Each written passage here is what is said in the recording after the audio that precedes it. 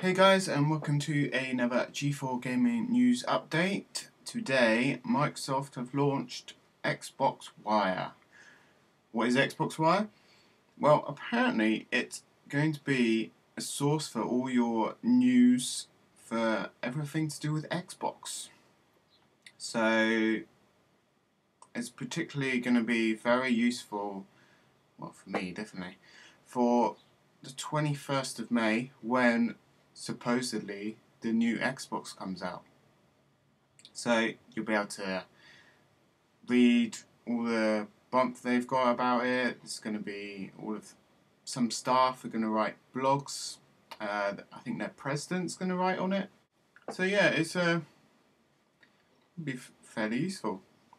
Let me know whether you're going to use it or not. Are you excited for the new Xbox release?